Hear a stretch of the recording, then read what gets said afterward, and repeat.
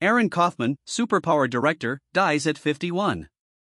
Aaron Kaufman, a writer, director and producer whose credits include Superpower and Machete Kills, died on Thursday evening in Las Vegas after suffering an apparent heart attack.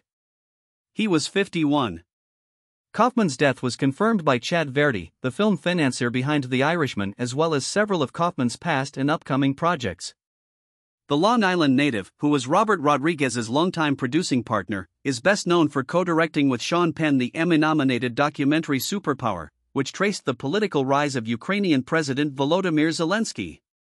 While Penn became the face of the 2023 documentary, it was Kaufman who had been on the ground in Ukraine in February 2022 when the ongoing war with Russia broke out. Kaufman had been in Kyiv in the weeks leading up to Russia's invasion and had been in the bunker with the Ukrainian leader during the perilous first days of the conflict. Penn would arrive later to interview Zelensky for the documentary.